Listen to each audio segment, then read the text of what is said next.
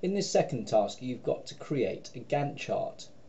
A Gantt chart gives you a timeline, which is an overview of the whole project and your kind of project management of all of the different tasks that you've created in your production schedule.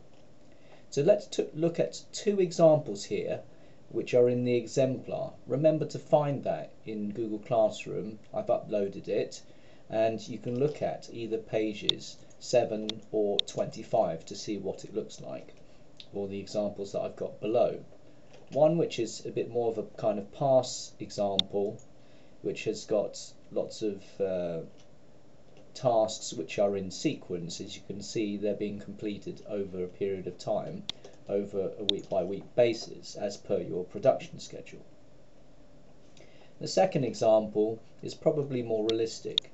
You would do your tasks at the same time as each other, and not necessarily in sequence like this first one has done.